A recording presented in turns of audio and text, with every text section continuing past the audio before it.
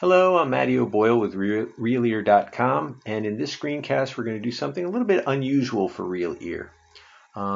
This screencast is going to help people who are in transition from perhaps a conservatory-based ear training methodology or even a jazz school methodology. In both those methodologies, they use a lot of interval ear training. So we're going to use the melody ear training app to set up some interval ear training in case there are folks who want to do that or are transitioning. And then when we finish, we're also going to show people how to move from interval ear training into melodic dictation ear training. So let's get going. The first thing you want to do is think about, okay, what instrument are you playing? Or singing if it's your voice. So I'm going to set this up for violin, and I'm going to use the open D string on the violin, which is in the 4th octave right there. And next I'm going to use my ostinato to provide my intervals. Now, there's two ways to think about intervals. One is to hear your intervals as they're played simultaneously at the same time, and that's what we're going to do. And then we will also be kind of looking at the end, intervals played consecutively, notes that are played consecutively. So here we go. I use my ostinato. I want it to play my main note, my root note. And now all I need to do is select my intervals that I'm going to work on. So I'm going to use the root note as an interval. So that's a unison. And I'm going to use the 4th and the 5th. Now, I'll leave some links to some information on the web about intervals, but there's so much information about what a musical interval is. I don't feel like I need to go into it right here. This is more about how to use the apps to practice more efficiently. So now, depending on your skill level, you may want to adjust the metronome, faster or slower, and you may want to adjust the note duration.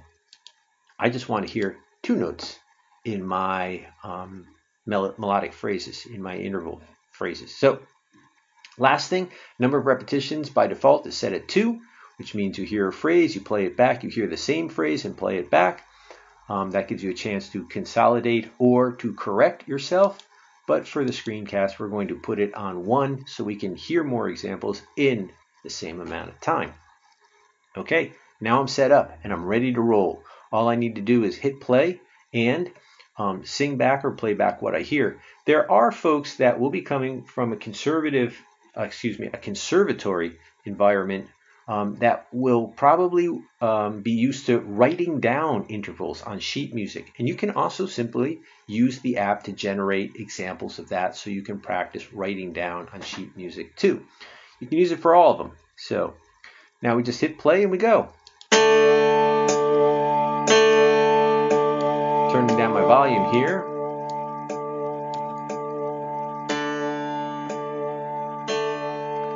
So there you had it, unison in a 5th. You sing it back or play it back.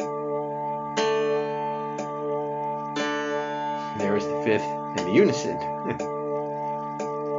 One more. 4th and the 5th. Okay, so you get the idea. You get infinite ear training this way. You never know what the app is going to give you because they're always random selections, but based on your choices.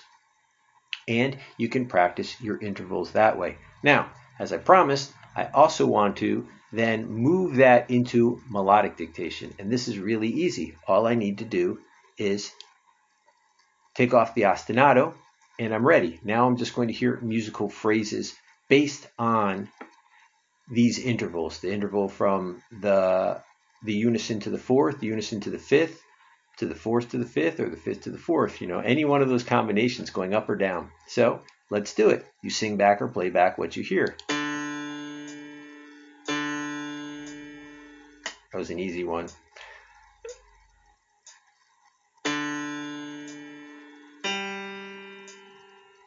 There you go. So that's how I would do it. After practicing my interval trainings, I would put them into a melodic environment. And finally, a few other pointers that will help you make the most out of your limited practice time.